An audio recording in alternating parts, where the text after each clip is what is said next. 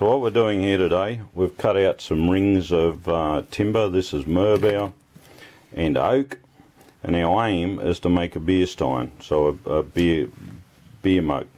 So we've cut all these out, and then we're going to join them, alternate timbers on top of each other, and as a mould or a form so that they're sitting fairly even, I've got a piece of stainless steel tube which I've put sticky tape over the outside because the epoxy won't stick to it. We're going to epoxy these together, and so I'll put sticky tape all over the outside of it, and that'll be our form.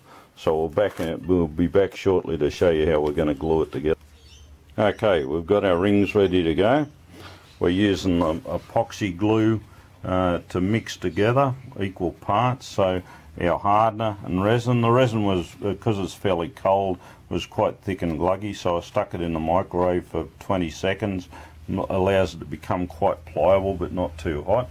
Now Jack's mixing it up, and what he's out to do is mix it to an even, consistent colour, and then we'll start putting our rings together. So let's see how we go. One of the rings actually cracked when we were cleaning it up, so she's been glued up with some fast perb on, and it's nearly ready to pull apart. It's still a little bit rubbery, but normally I only need to clamp it for about 20 minutes, pull it apart, and we'll clean that up, and we'll put some glue on that.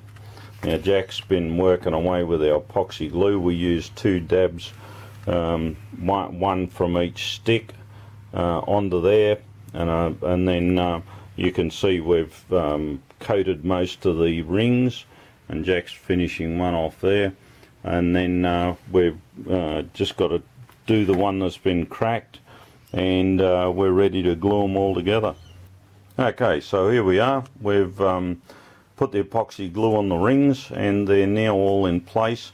We've actually put 4 clamps lightly on them just to pull the epoxy up, or pull the rings up, so there's no gap there, and you can see the epoxy's just coming out of the joints.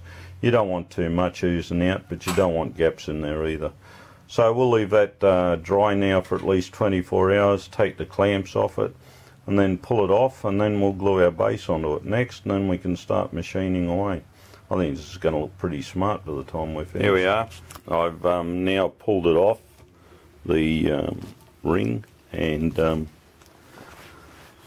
slide him off. Took a little bit to get it started with the hammer, but once it came away, not a problem at all.